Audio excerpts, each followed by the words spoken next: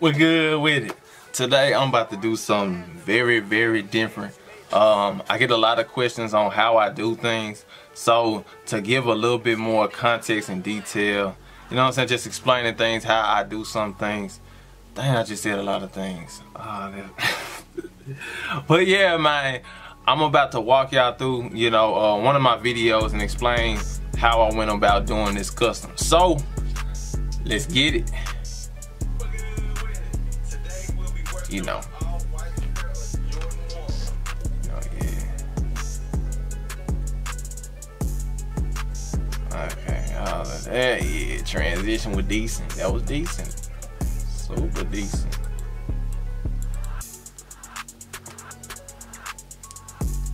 No glove, no love, man. Protect your skin. Okay, right now I'm going straight in with that neon yellow, the tropical yellow.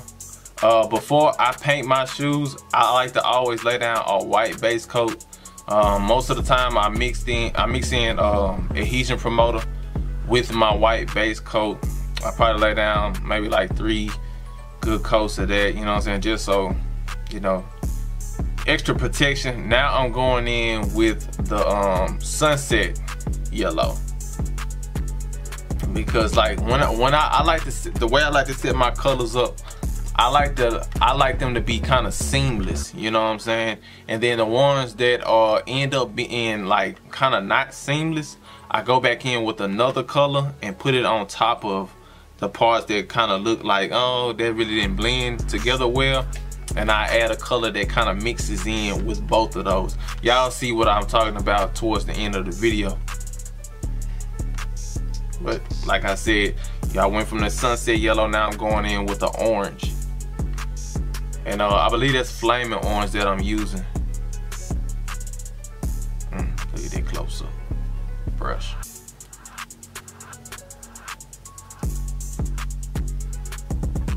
I know a lot of y'all be asking, how you work with them neons like that?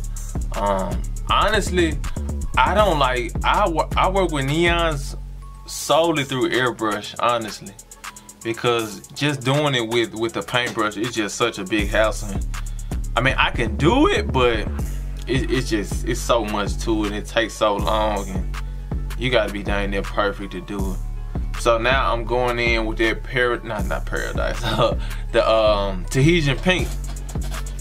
And like I said, I keep on saying it, that Tahitian pink, it mixes in well with that orange, you know what I'm saying? It actually can mix in, see how I'm going in, you know what I'm saying, right through all of those colors, because it mixes in well with all of those colors. Because if you mix the pink with that yellow, or that both of those kinds of yellow, it basically makes another orange, or if you go back over it again, it will go ahead and be that solid pink. That's how you set them up, man. You gotta set yourself up for success, knowing how to utilize those colors to your advantage. Just like now, okay, I'm going in with that purple, and I'm going in with it inside of that pink, like near the pink and stuff, you know what I'm saying? So if you notice back in that other part, not this part right here, but on the other part, that purple was kind of not blending well with that yellow. Later on in the video, I'll be showing you, you know, how I kind of blend. Here it is again, yeah. That purple doesn't blend like super well with that yellow. So you're gonna see what I do, man. It's just all about how you set yourself up for that great finish. You feel what I'm saying? Especially with using these neon colors, because a lot of them are not a lot of them, just basically all of them are kind of transparent, you feel me? So within working with those transparent colors, you're not gonna be able to just cover up something real quick with those transparent colors, because it's always gonna be some kind of undertone between the two different colors. That's why you gotta focus on trying to make it kind of seamless. Like now I'm going in with that green, but you can still see that little purple residue or whatever. Granted, I am gonna throw some little stencil work and all that kind of stuff on this, you know, and that can be, see, like this is what I'm talking about right here. I threw in a color that's more solid but still goes in with both of those colors, like that blue kind of, it ties in good with that purple and that green. Now I'm going in between other colors, which really didn't need it, but you know, I added it anyway just to give it a little bit extra pop and contrast. Look at that. Oh yeah. Oh yeah. Look at that work right there. Look at that boy, man. Now it's stencil time. This is the fun part. This is like really one of my most favorite things to do, is to add those stencils and the shapes and everything, just to give them extra pop and like just more depth in your design. And I will be starting to make my own stencils so y'all can buy them and stuff like that to help y'all out with y'all custom journey. But this stencil right here specifically, I got that from Hobby Lobby. So if you got a Hobby Lobby in your area, definitely pull up on Hobby Lobby. Hopefully they'll have them in stock, but this is where I got this stencil from, the little cheetah print with the I think it's like a zebra print as well. Yeah, there we go. I like to, since the color of the shoe is so bright and like bow in your face, I like to start off my different stencil works with darker colors, you know, just to give the shoe more contrast so it don't seem as busy, you know what I'm saying, and just to add more depth to it, like I said before. That's some good work right here. I need to make me a pair of these. That's crazy. I be coming up with these nice designs and I don't even have. It's all good though. Eventually, I'll be able to make me a pair. But like right now, I know this might seem like it's white, but it's not. It's a super light purple.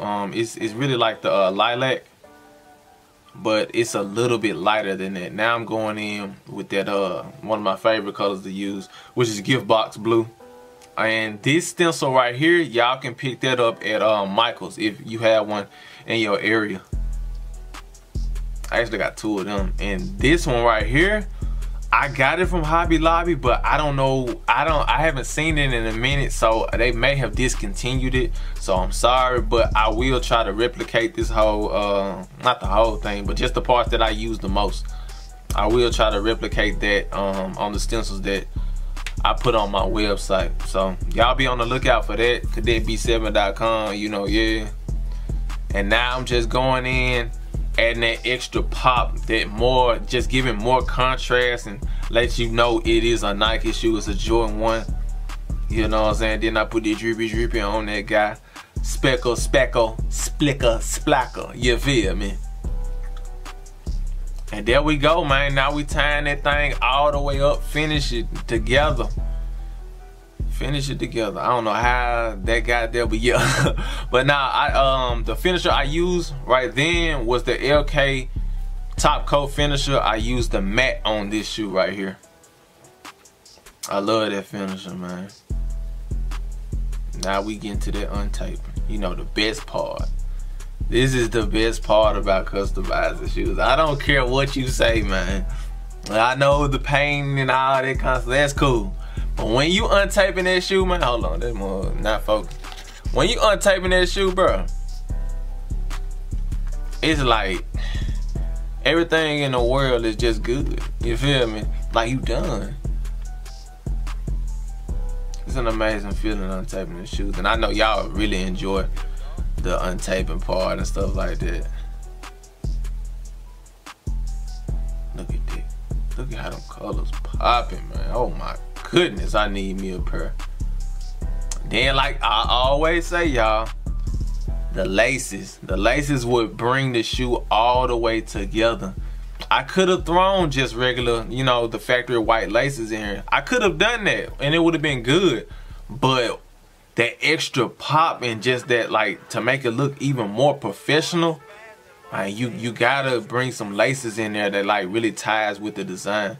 You know what I'm saying? No pun intended. But like you have to know what kind of laces you want to put in there. What your shoe needs when it comes to laces. Now it's just that good B-roll, man. I'm trying to get better with my B-roll. I'm a little shaky with it, but it's all good, man. We growing together, y'all. But really, I really enjoyed making these. This is my original design. So, you know, if y'all want a pair, you know where to go, cadetb7.com. But man, hopefully y'all enjoyed that video. Hopefully it helps you out. If you need help, you know, knowing how to lay down those neon colors and all that good stuff, man, make sure you like the video and subscribe. Join the squad, you feel me? I'm gonna be doing more like this, man, explaining how I do certain things and everything like that. So I'ma catch you in the next one. You hear me?